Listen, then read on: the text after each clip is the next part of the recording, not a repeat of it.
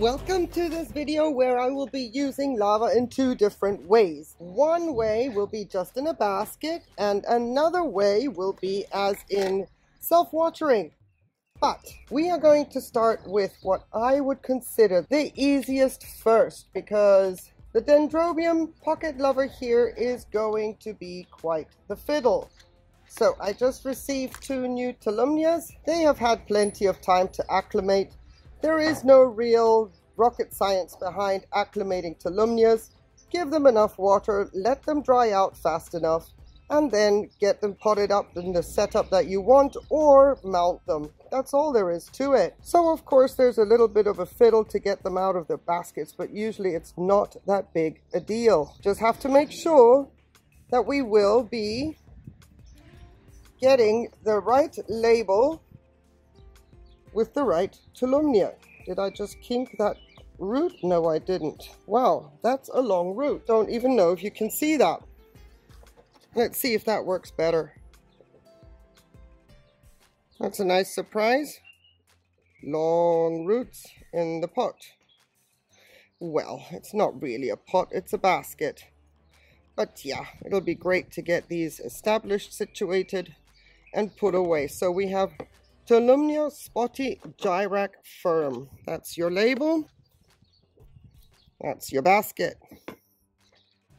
One after the other. Okay, so with these little Tolumnia baskets, what I did many years ago is I folded a big microfiber piece into the bottom just to help with a little bit of humidity retention.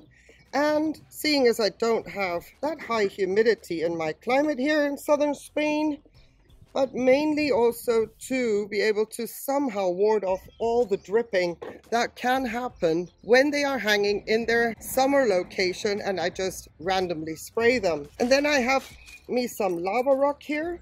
These are medium-sized pieces of lava rock. I've already also used large pieces of lava rock, depending on how much space the mesh basket has around the edge, because clearly you don't want the lava rock to be, you know, sliding out of the gaps.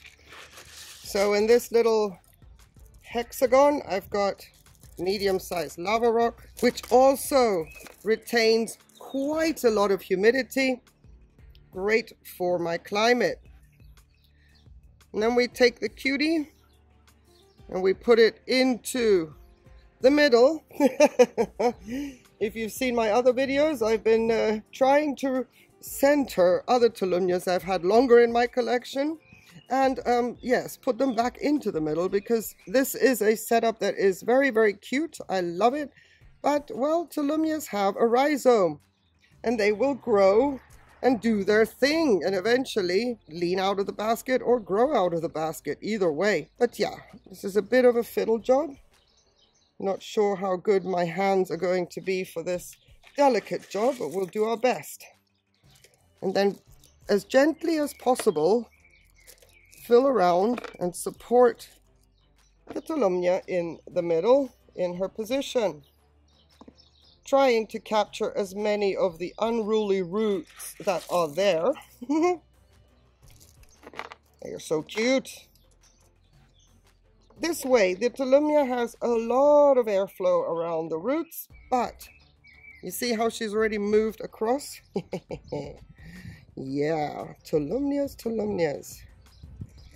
It's a bit of a fandangle, bit of a fiddle, but you know, it's a good thing to take your time at this point in time, and then hopefully not have to do this for another 4 years. That's how long these baskets have lasted for the Tolumnias that I could just recenter, whereas others have gotten so big I've had to repot them because there was no way to thread them back into the basket. Would you stay? Yeah, so you know, we want our orchids to grow, and they might outgrow a certain setup. And for some Tolumnias, judging by the size of them, you need like a mini bird cage if you want to maintain this kind of a wire basket setup.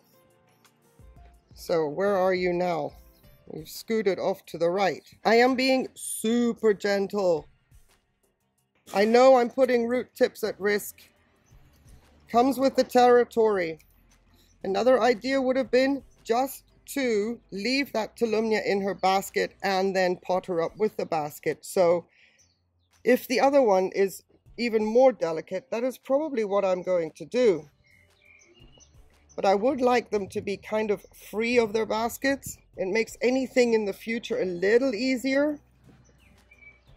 You are gorgeous sticking up like that, but I do want you to lower a little bit just because you need water around you. There we go. This is so much more airy than it looks, but I think this is going to work nicely. So now we're just going to have to make it official and get the tag on her.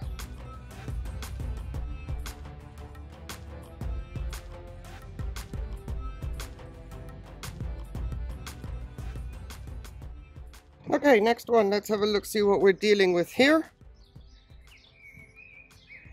Single fan. Doop doop doo. Root attached to tag. Aren't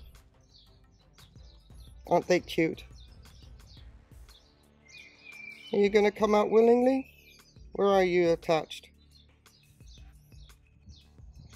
This root is not the problem. The root around the tag and around the hook. Of course. Of course. Why not? Let's see if we can snipe that out. We'll check that out. Oh, nice. That's why we're fiddling here. So you got one obstruction in the basket. And that's the one obstruction that the roots went through. There we go. If I'm not mistaken, it should come out easily now. Come on, you. Freedom. Okay, one fan, gorgeous root. Let's do as little damage as possible. Gorgeous roots coming out the back there. And I hope all this is in focus. Let's try this way. Look at that. Amazing. Right. Same procedure.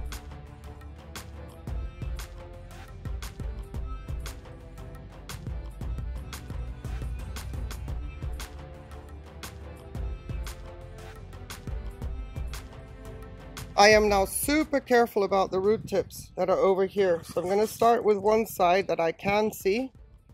And I've got you guys facing the other root tips. You're seeing more than I am at the moment.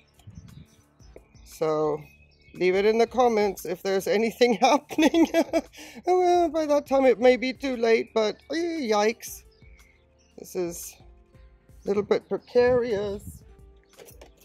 I don't want too many abrasions on those root tips. Okay. Whoop. I guess this is going to be the tweezer job. Now normally I would have all my Tolumnias hanging outside. That is not going to be the case with these ones. They have been living outside since their arrival, so it's not like they can't take the temperatures. It's the breeze I'm concerned about. I don't want them going wobbling back and forth. So they will be sitting inside very, very close to the opening of the terrace door until they have rooted in. So they'll get plenty of airflow, lots and lots of bright light. But the idea being, I don't want them swaying back and forth, susceptible to the breeze, or, in my case, strong airflow. So I'm going to leave that as a gap there by that root tip. And the other root tips are pretty well covered. Looks like the base is a bit low, but as it is this time of year, there's plenty of airflow around the base. I am not concerned about rot.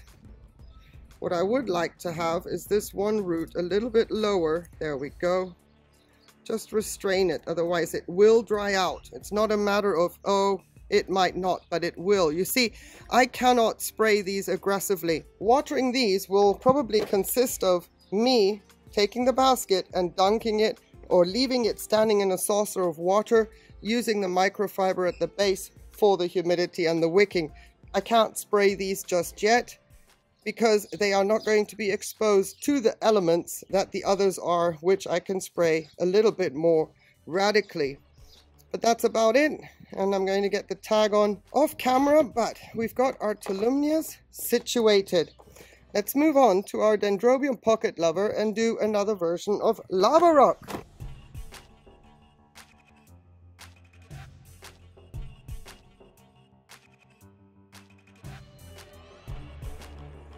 Okay, my plan for my Dendrobium pocket lover, while we wait for the utensils to evaporate the alcohol.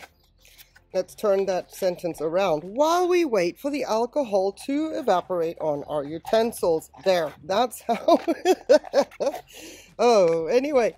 Yes, so let's prepare our pot. I am putting it into self-watering, but self-watering and lava rock, well, I am not a fan of lava rock on roots. However, this orchid is kind of precious to me because she came from Dana Mosanum. So yes, no risks are going to be taken here.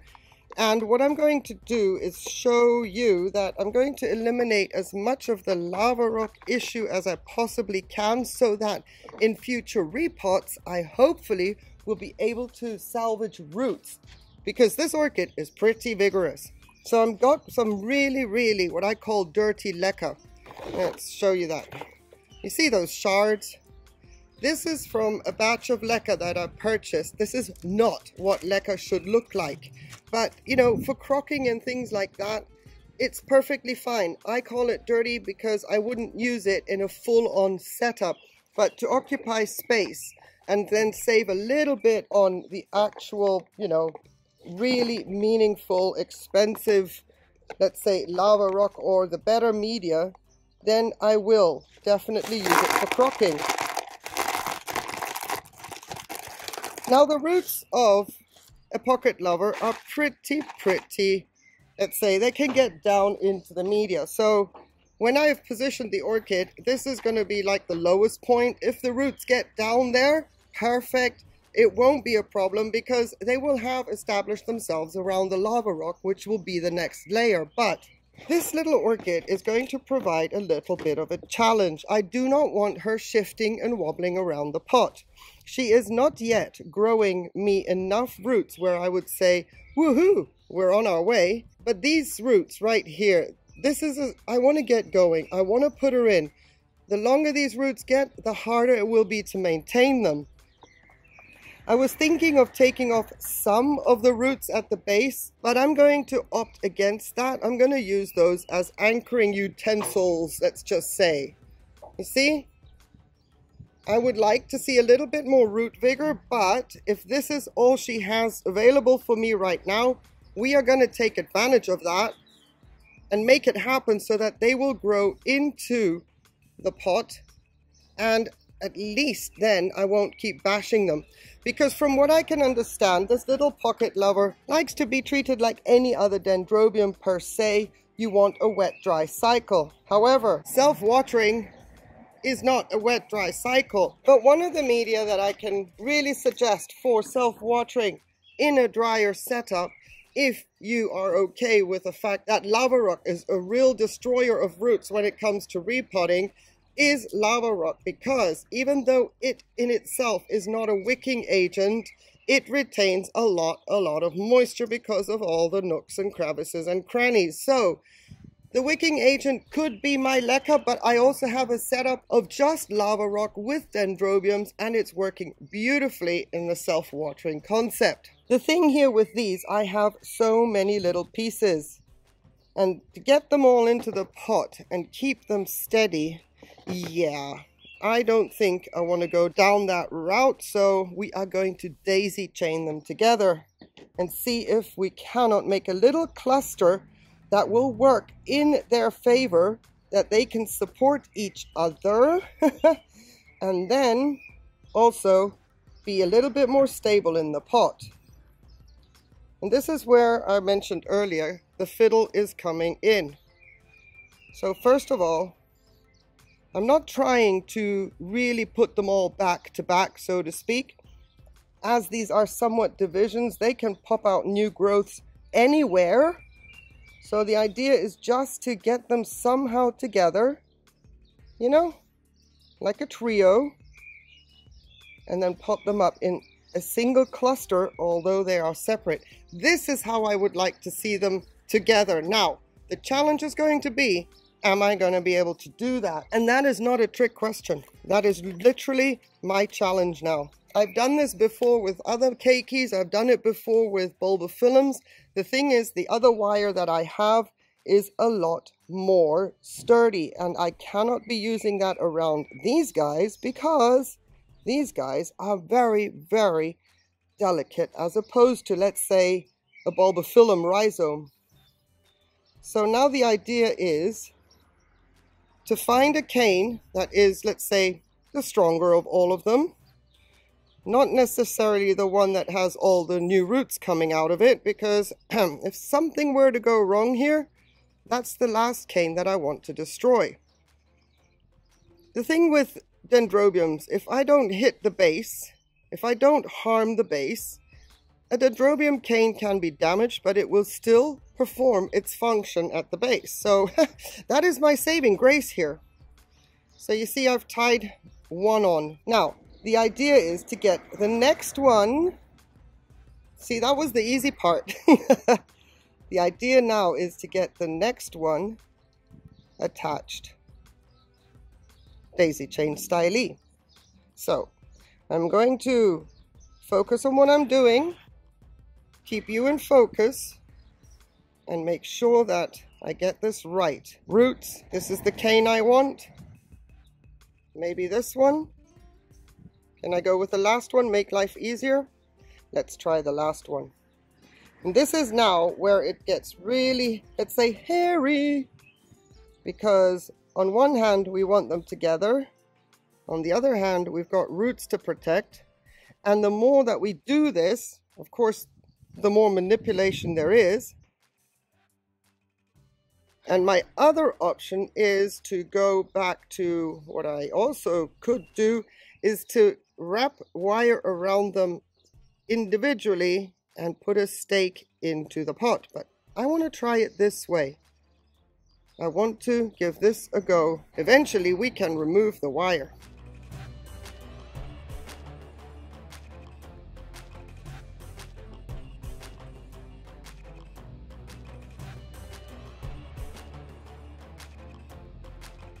All right, that would be 2.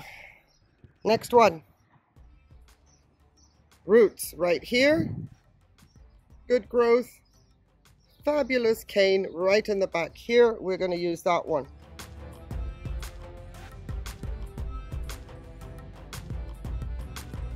Now this all may look a little bit haphazard, but we can easily adjust that now.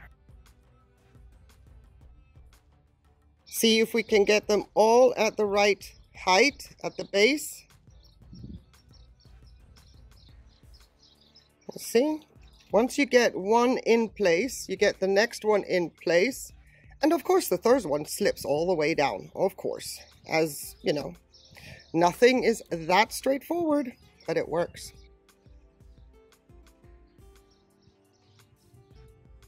And then we can also opt to turn the orchid into position, because the wire, of course, has flex. There we go. We've got growth point here, and growth point back here. Sorry for that. There we go. Now we're going to try and get them into the pot. I'm going to put them in the middle. And no, I'm not cutting off any roots. The reason being, this is not just for anchoring now. This is also like a protective cushion, the old roots against the lava rock, if new roots grow, sometimes they will grow along the most moist part, which are the old roots. First of all, I don't have enough old roots in here to ever pose a problem, so that's one of the things.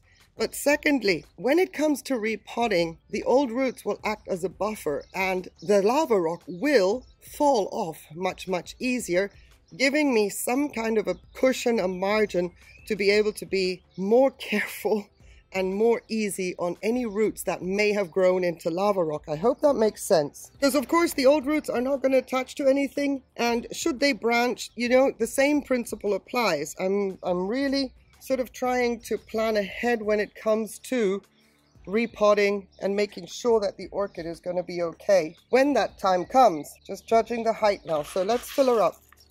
Now, if these roots were super duper alive, I would be putting in water because it also lets the lava rock fall gently around the root system, the existing root system.